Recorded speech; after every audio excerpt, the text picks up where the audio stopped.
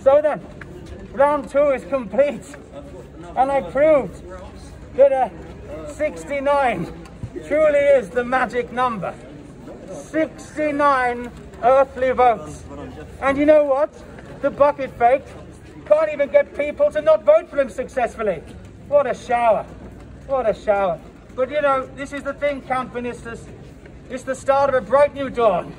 A dawn for people who are very bad at getting votes. And if anyone thinks that's a threat to democracy, well, I would speak to, you know, Mr. Elmo or the others. It's been an utter delight standing in Uxbridge and South Ruislip. I'd like to thank each and every one of the lovely 69, what a number, who duly cast their X in the ballot box for old Binface on his first outing in new gear.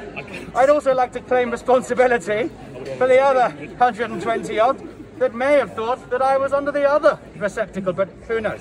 Anyway, all I'll say is I've had a lovely time.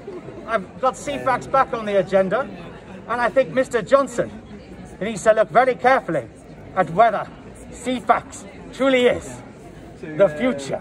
Unleash CFAX's potential.